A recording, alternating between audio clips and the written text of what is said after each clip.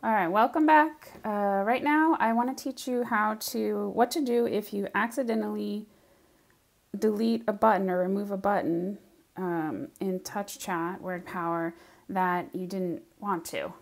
We're going to go to Places. The button that we're going to do today is Restaurants. So now I just want to show you,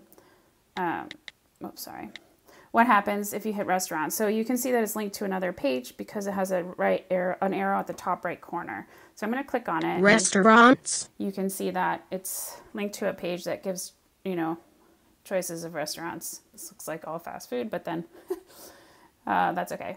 That's another video. No, I'm just kidding. So we're going to go back. So let's say you're working with your kiddo's device and you want to, change the picture of the restaurant icon.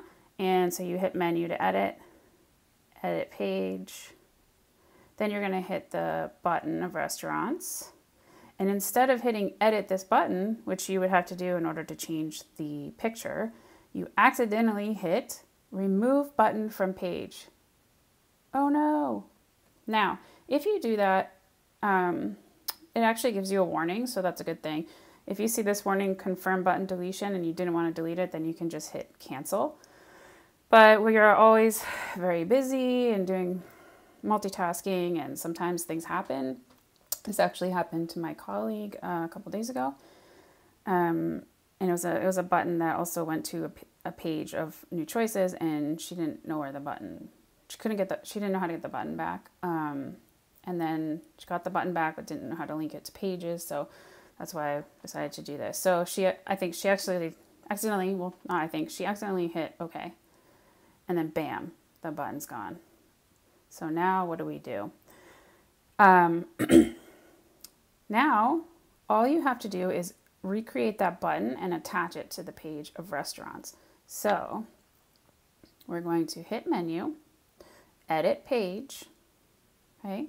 We're going to hit that blank spot and create a new button.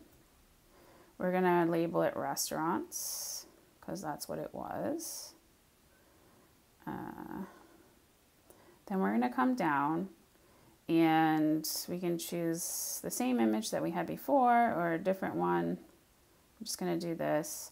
This was the one we had before. I like it. So then we're going to come down here. And right now you're going to see button actions. So right now the only action is the button speaks the message.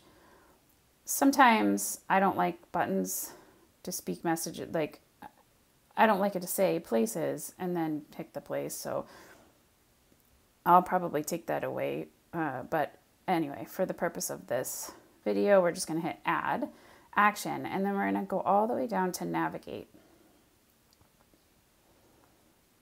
I missed it. Forgetting my alphabet today. Sorry. Navigate. And then you can scroll down or you can just in the search section put restaurants. And then you see down here it says restaurant. That is the page that was linked to. So you're going to hit no animation.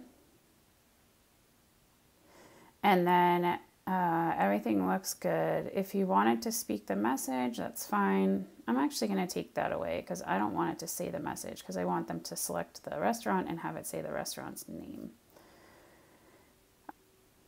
All right, so now we're just going to keep the action of navigate to the restaurant page. We're going to save. All right, so now we have the restaurants button and you can see it has the arrow on the top right again because we added the action of navigate to the restaurant page. So now it's out of edit mode. So if I hit restaurants, yay, we did it. We put it back. And that's it. So if you have any questions, let me know, comment if you want to, and let me know if there's anything else I can do a video on to help you guys out. I hope this helped. Take care. Have a great day.